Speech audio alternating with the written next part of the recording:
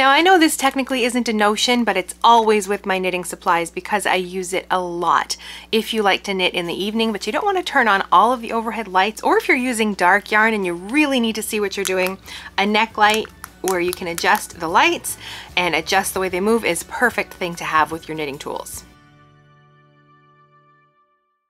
Hey Nerdy Knitter, Tanya here. I'm a certified knitting instructor and a master hand knitter, and the goal here at Nerdy Knitting is to help you become a more confident, adventurous knitter. Now in this video, I thought we would dive into the notions that I keep in my little notions kit. This little bag right here, where I keep all of the notions that I usually keep with me whenever I'm working on a project. I can grab this bag and it's got everything I need in it. And I'm also going to share some of your favorites as well. I recently asked what you love to keep in your notions toolkit when you're knitting, and you shared lots of great responses with me. So we're going to add those in and sprinkle them throughout this video as well. While I'm sharing my favorites, I'll share yours too. You'll find a couple things linked down below. First is the community post that originally inspired this video, where I asked you about your favorite notions. There were lots of great comments. I'm going to share some of them in this video, but people are still adding more comments, so of course I can't add them after I've recorded the video. You'll also find another video about notions that I don't use, things I've tried and I don't use anymore, and also there's tons of comments in that video and on that video about the notions you tried and don't use either. So you'll want to check that video out. I'll link it down below and at the end of this video, so you can head over and watch that after we talk about the notions that we do use. The first thing on the list are snips and scissors. Now these are the snips I have in my bag. I really don't think it matters what kind of little snips or scissors you use. These are just, I think, Fiskars little snips I got from Michaels. They work really well for snipping my yarn tails, or even I've used them if I have to steek something. I can use them to cut right up the edge, and that works really well. And Jenny agrees with me. She says, I never knit without tiny snips in my bags, the little ones in bright colors with silicone cap on a leash that pops over the blade tips. Mine doesn't have any sort of blade tips, but I do like the ones that have little caps so you're not cutting anything else in your bag.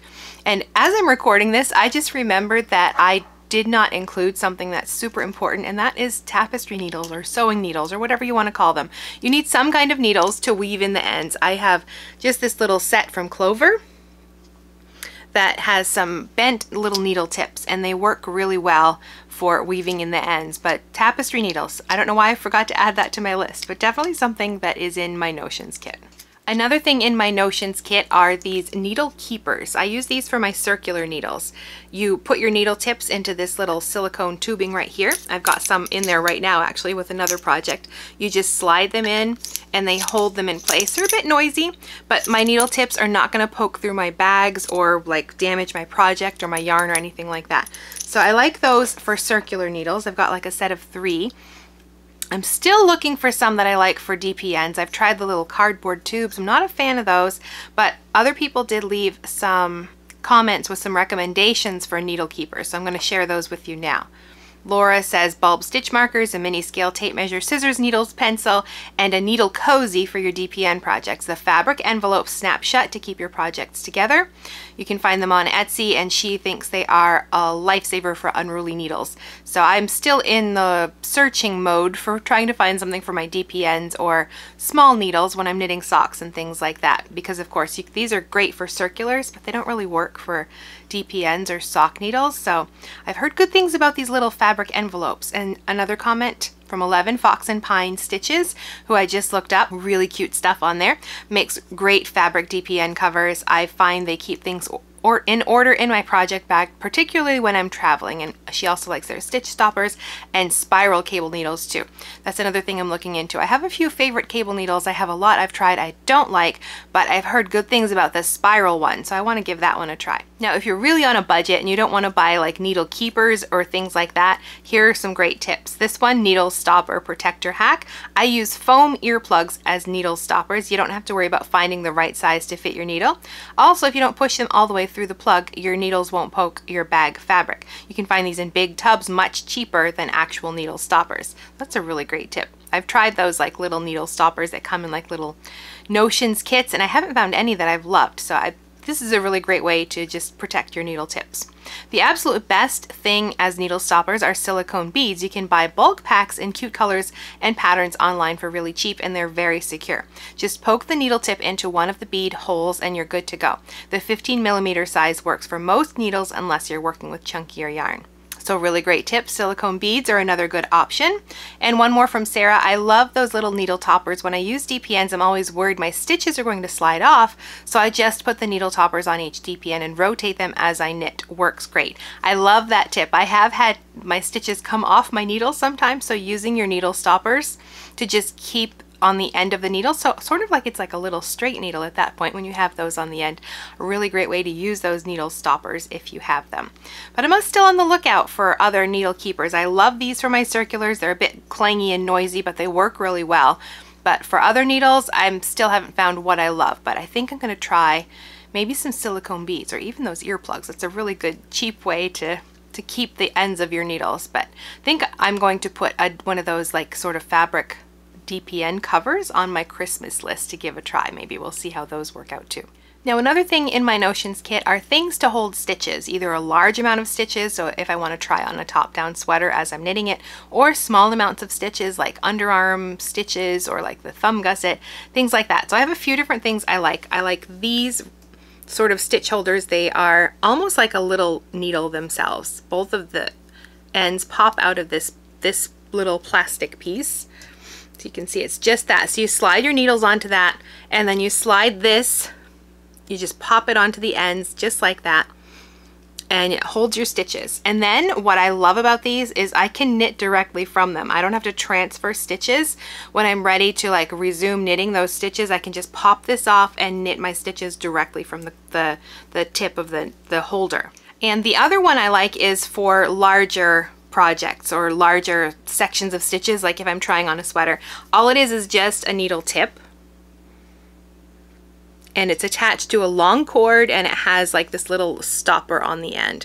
So I can slip all of my stitches, like half of the body stitches or whatever, to this, and then I can use that, I can poke that through the other end, and it's gonna hold all of my stitches just like that. Hold them in place. So this is nice for a large amount of stitches. Now, other ideas for this that I don't know why I didn't think of this, but it's so brilliant. A few people left these comments. For stitches I need to put on hold, I often just remove my needle tips from the existing cable and twist on the cable stoppers. Then when I need to resume, I can just reattach the needle tips. Granted, I have plenty of cords and tips for this. I also like the ones with the needle on one end of the clear plastic cord and the foam stopper, like this one. And then this comment, for stitch holders, I tend to use circular needles with interchangeable points. I just take off the points and screw on those end pieces that you can use if you want to use them as straight needles. Then you don't have to worry about getting them back on the needles since they never left. So that's really a great idea if you have extra cording, like if you're working on a project and you need to put a section of your stitches on hold, leave them on their circular needle cable and just take out your needle tips and put those cord stoppers on the end and leave them right there. Then you don't have to transfer stitches. If you don't mind transferring stitches, another option is barber cord, and this seems to be a love-hate relationship. We talked about this in our other notions video, and there were a lot of people who dislike it, but a lot of comments left from people who really like barber cord. Now, I think it looks really cool. I've never tried it. The point of it is just like a hollow tube. You stick the end of this tube onto your needle tip, and then you can slide your stitches over onto the tube itself, and then your needle is free to use for something else or another part of the project.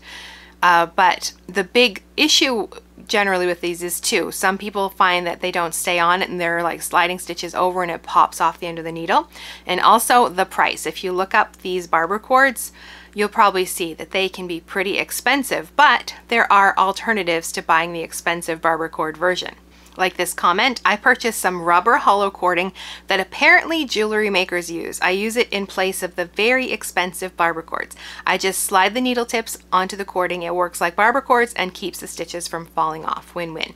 So there are definitely ways you can try barber cord without having to spend those expensive pricey things. It is pretty expensive just for some hollow tubing. So I guess you just have to look for the hollow tubing and not technically barber cord, and you'll find some other options that work exactly the same, but for less money. Now I know a neck light is technically not a knitting notion, but it's always with my supplies, because if I'm knitting in the evening and I don't want to turn on all of the overhead lights, I just want some light on my project. Or if I'm using really dark yarn, even if it's daylight, I'll use this for extra light. All you do is put it around your neck, and it's got little buttons you can push to adjust the lighting, add more or less, and this kind just plugs into like a little HDMI thing right there to recharge. It's really nice. There's tons of these all over the place. I'm not particularly tied to this brand. It works really well. The things are bendy. It's just a really nice thing to have in your notions kit. Even, well, I guess we would call this maybe a knitting tool instead of a notion, but for me it's definitely something I love to use and I love to have with my supplies, especially because I like to knit with dark yarn quite a lot and I need that extra light. No notions list is going to be complete without stitch markers. I'm sure we all have our favorites and the ones we don't like. I've tried some that I just could not like or use, and I talk about them in the other video, so you can go watch that. But there are some that I love. I love to use them to mark the beginning of round, to set off sections of stitch patterns, especially if I'm working in lace, to use like to mark off my rows when I'm counting rows in a project, or decreases or increases. I use them a lot, and there are three kinds that I really love. First are the little light bulb style, just the little metal light bulb one, safety pins, coilless safety pins, whatever you want to call them. I love these. I use these to mark my my rows. If I'm counting rows in a project, I like those, or if I'm counting decreases or increases, and I like to pop these right into the increase or decrease so I can count from there. And then of course I love these little plastic ones when I want something a little bit bigger, just a little plastic safety pin. These specifically, I've heard a lot of people say they end up breaking. I've never had that issue. These are from Knit Picks, and perhaps there are some other, maybe different types of plastics that break more easily, but I've never had a problem with these. I've never broken one. I love to use these if I'm knitting something and I need to like mark the beginning of round, but I have to lock it in place. Then I use it for that. Or if I know I'm going to be sewing two pieces together, I use this kind to like attach them and clip them together along that seam line so everything is lined up really well. And the third kind I like are just little rings. And I've got lots of these. This is one from like the Chowgu needles, which are really nice. They're just little resin rings. I have little metal rings. I have other ones. Oh, even when my daughter had braces, the elastics from her braces, I stole all her extra ones. The little elastics, they are perfect, especially, well, I like them when I'm knitting lace because I can like leave them on the lifeline and they're not like stitch markers that, you know, I have to like sort of rescue from the project. I can snip them right out if I have to. Like they're nothing wrong, they're just elastic. Those are really nice for that. But these are probably my favorite types of stitch markers. And stitch markers were on everybody's list of comments. Anne says, I'm an old schooler, and before those nifty little light bulb progress keepers came along, we had gold coilless safety pins. I still use these to mark the center of my work and my progress. And then another idea for stitch holders, small rubber bands for hair. Kids use them to make those loom bracelets. They come in multiple colors, so you can actually have a color code of this for increase, this for decrease.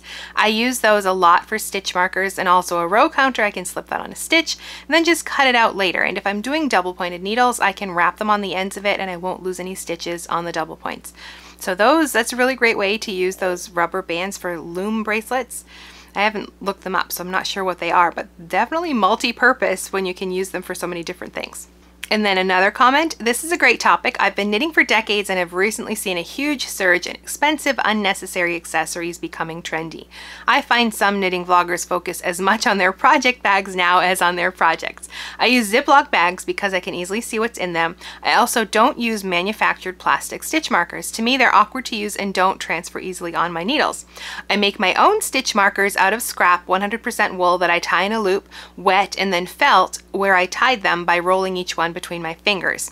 I have a selection of specific colors for marking specific sections stored with each project. I love that. So if you're very thrifty and you've got some leftover scraps, you can make your own little stitch markers as well. And felted wool, that'll hold up really well. And if you use different colors, I love that idea of using different ones for different things. Really great tip. Now, another thing in my knitting bag is just simple embroidery floss. Like, it's nothing special. You can just buy this at any craft store. I've got tons of it because I do cross stitch and embroidery. I used to do it a ton. I haven't touched it in a long time, but I still have a lot of embroidery floss. So I use this when I need to have a lifeline, or if I'm using waste yarn, or when I'm not using a stitch holder. Sometimes my stitch holders might be too large if I'm using like a fingering weight yarn. So I can take my embroidery floss and even split up the plies and just use a few plies for my waste yarn or my lifeline or whatever. But if you don't have embroidery floss or you want to use something else, there were tons of great comments about that as well. Here are some of them that I found. I like to keep a roll of fishing line and a pen in my notions bag. I use the fishing line when I want to put in a lifeline, and then I use the pen in case I want to make notes on my pattern or for counting rows. So fishing line is a great choice if you're a fisherman or fisherwoman, or your husband's a fisherman, then maybe they've got some fishing line that you can nab and use as a lifeline. That would be nice and sturdy, I think. Another option, when I'm knitting a larger project, I always keep a small package of dental floss in my notions bag for lifelines. I take a piece of it and thread it through my Knitter's Pride Zing needle keyhole and knit it through. Easy peasy lifeline. So I've definitely heard of dental floss. I've never tried that one before, but definitely an option. And I like that it's thin enough that if you have those interchangeables with the little hole, you can like feed your lifeline through as you're knitting that round or row, and it will add the lifeline right away, so you don't have to sort of like put it on a tapestry needle and feed it through your stitches. And another great option is the No. 3 crochet cotton, the doily thread for lifelines, provisional cast on, and even to keep completed pieces of projects like knit toys or amigurumi together until I'm ready to assemble. So those are some great choices for using for lifelines, or like she says, provisional cast ons, or anytime you need some sort of a thread and you don't want to use your yarn, then these are all great options. If you have another option that you use for something like this, leave a comment and share it with us, and go check out those comments because you guys leave so many great ideas and tips and advice that I love to see what you have to say. Another essential in my knitting notions case are crochet hooks, specifically for picking up dropped stitches, but sometimes you need them, like sometimes you have a project that might have a little bit of crochet in it, or sometimes I've done some projects where I wanted to do some crochet duplicate stitch, and crochet hook is perfect for that. Now I really love this set from Knit Picks. They're double-ended, so you get all of the different sizes for your crochet hooks, but you only have them in like only have a few hooks. You don't need like a whole big set. I think there are 4 in this set. There might be one more somewhere, or maybe it's just the 3. But you've got all of the different sizes, double-ended, so it's just, they're easy to grab, they're small, and I can find the right size I need for whatever yarn I'm using, and they work really well for picking up stitches, especially when your yarn is slippery and it's hard to get your needle tip back in there, and things just keep falling and falling apart, and you're freaking out a little. Then a crochet hook to get in there and pick up those stitches and just work them back up onto your needle is a really good thing to have in your case, and I'm not the only one who thinks that. These are my favorite videos. I can't wait. I'm a new knitter and purchased several things I don't need used, but I can't do a stitch without my Susan Bates crochet tool for drop stitches. And then Happy Fox, of course, stitch markers, progress keepers, and little scissors, but I also like to keep a crochet hook available just in case a stitch gets dropped. And hand balm, my fingers tend to get a bit dry working with wool in the colder months. I look forward to seeing what other items others like to keep in their notions bag. Now I forgot about that. Lotion or hand balm or something too. I noticed the same thing. In the summer I'm usually okay, but when the weather starts to get cold and it's just more dry in the house, then something like lotion or hand balm is really nice for keeping your fingers from snagging your yarn. Have you ever done that, where your fingers are so dry that you can snag your delicate yarns? But definitely crochet hooks, and I guess hand balm should have been on my list as well. Now the last thing I always have in my notions kit is a ruler. This is just a hard-sided ruler. This one is just an old one I picked up at a yard sale, so it's got like some needle gauges on there as well. But it's got like metric on one side and inches on the other, so I can measure things when I need to measure something. I like to use a hard-sided ruler when I'm doing my gauge measurements and things like that. Sometimes I use a fabric measuring tape as well. I have one of those in my notions kit too. I'm not sharing every single thing in there, but just the things I use a lot. But the fabric ones can stretch out over time, so of course that's going to mess with your measurements, so you do have to replace them occasionally. But I like a hard-sided one just because of course that's not going to stretch out with time. I'm sure you probably have something to measure your work in progress as well in your knitting notions kit. Like Jane, she says snips, crochet hook, light bulb markers, a tape measure, and a pencil and paper are always with me. And I'm guessing a lot of us have sort of the same kinds of notions that we always like to have with us. Now, if you're using like a little 1-inch ruler, throw it away. Stop using it. I talk about that in the other video. That is one of my biggest dislikes. They're so cute, those little tiny 1-inch gauge rulers, but they're completely useless. You can't take a good measurement with that. You need to measure a larger area. So I like my little 6-inch ruler because 6 inches is good for a swatch to get that measured.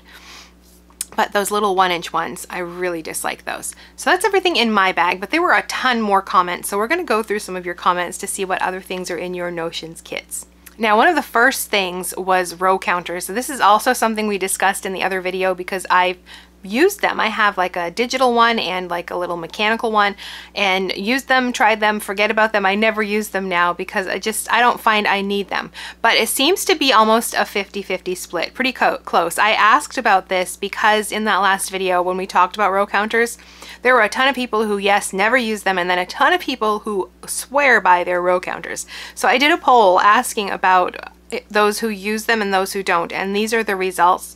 You can see it's a pretty close, even split. So personally, I don't use one, and a lot of people don't, but there are some who love them. So I wanted to highlight their comments this time. I always keep a stitch row counter. It has helped me with keeping track of different rows when I've started larger projects. It definitely helped with my first cable scarf. Definitely, yeah, you need to keep track of your rows when you're knitting cables so you don't forget a cable crossing or put it in the wrong place. So some way to keep track of your rows for cables is really important. And then this comment, stitch markers and a row counter, the basic one you place on your needles. Most of my projects involve multiple colors and intricate graphics I design myself, so these two tools help me keep track of what and where I'm at. And another one, a row counter. I know it's an unpopular opinion. Actually not. It seems to be an even split.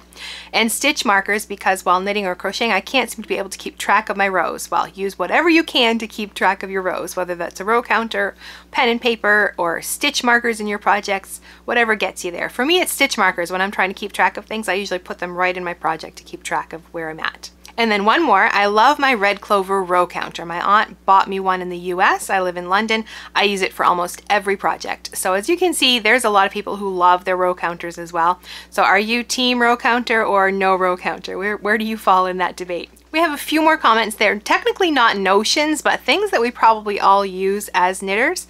Probably not what most people think of when they think of notions and tools for knitting, but something to take notes on and a calculator. I make a lot of my own patterns and both are invaluable. Definitely, definitely. I use note paper and Post-it notes too. I like to, if I have a printed pattern, I'll put a Post-it note on there sometimes, and a pen, calculator for checking gauge and all of those measurements, definitely important. And then I love this one for Portuguese style knitting. I knit Portuguese style, so to me a knitting necklace or knitting pin is a must, especially with more rustic or hairy yarn. I have a knitting necklace that doubles as jewelry. I love that, so you can just wear it and it's right there when you need it. And then New York Knitter, same here. I could go around the neck with my yarns, but I share enough of my hair in my projects. Pin or necklace in every project bag. The jewelry ones are nice since I don't always remember to remove it. So I love that tip if you're a Portuguese style knitter. What do you use to keep that yarn in place? And I love this one about cats. This is an odd one, but a blanket. My cat cannot be trusted around my projects, so I lay a throw blanket on top of them while I'm working. Generally one of the most important things I keep in my knitting corner at home. Great tip. That's a good way to keep the cat hair off your project. And here's another one with some really good tips. I can't live without my Coco Knits metal stitch markers. I've tried dozens of others, but these just work every time. Also, I have a clear plastic tube that held a pen that's perfect to hold an upholstery needle, cable needle, T-pins for swapping interchangeable needles, a pair of thread snips, and a small crochet hook for fixes. Also, I can't live without binder clips. I use them to attach my pattern to almost any surface around me, or to keep my place in a chart by holding a piece of cardstock or other material on the current row. I hadn't thought about using binder clips, but that's a really neat way to keep things organized. And I love this comment about using a magnet wand. It's a strong magnet covered with little pear-shaped pins, useful for stitch markers or to capture drop stitches, etc. My tiny scissors, one crochet hook, useful to drop down columns and fix wrong stitches or for the 3-needle bind off, and several darning needles for weaving in ends. The magnet just grabs everything so I never lose my stuff. Very portable and no containers that spill my notions. So I love that, having a magnet that keeps all of your metal things organized and in one place. It's really good. A few people mentioned a thimble as well if you're the type of person who pushes on your needle tip with your finger and it starts to get sore. I have fibromyalgia. The repetitive pushing on the left needle tip makes my right hand pointing finger hurt, and she found finger tops made of silicone by searching Etsy and Amazon. But if you look for things for musicians for guitar picking, you can use the same thing. So that's a really great resource to look at other things for other crafts or arts or music and see how you can use them with your knitting. And then Karen says locking stitch markers, crochet hook, and a band-aid or a silicone embroidery thimble because I will never ever break the habit of pushing the stitches off my needle. And she mentioned some other things: sharp needles, blunt needle tip for duplicate stitch and weaving in ends, a pen to mark things, and good hand lotion to stop that dry skin nagging on woolly yarns. And along with the hand lotion, Sarah Lindy says, I really don't like to be without my small tape measure or a handful of ball pins, but honestly what has saved me often is a good pair of nail clippers. I'm prone to hang nails or rough cuticles, and clippers has saved me from snagging on my work many a time. You can also use them in a pinch when your scissors invariably go missing. So definitely anything. We're getting to that season where things are dry and our hands might be drier, and that can really affect how our knitting project feels. I find that's also when my finger, because I do get that little thing on my finger where I'm pushing my needle tip, and if my hands are dry it seems to be worse. So yeah, lotion or balm or something, especially in the winter, is really something that should be in your notions kit, I think. In the last one, my cell phone is my most important notion. It's the device where I keep my patterns, where I make my notations, modifications, row tracking, take progress and finished photos, all the good stuff. My process starts and finishes with my phone. That feels like it should be a poll. Are you a person who does everything on your phone or other device, or are you print it out and take notes and use a handheld row counter? I'm wondering if that would be like a 50-50 split like the row counter would be. Seems like something we're going to have to explore. But that is everything that I love to have in my notions kit. There are other things, of course, but those are like my top things that I use all of the time.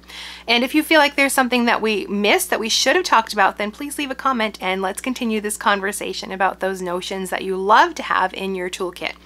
And you're going to want to watch this video next where we talk about the notions I don't use, the things I've tried but I just don't use anymore.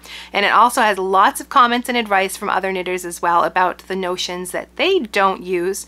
And there's tons of comments on there about the notions they do love. So you're going to want to click through, and I'll see you in the next video.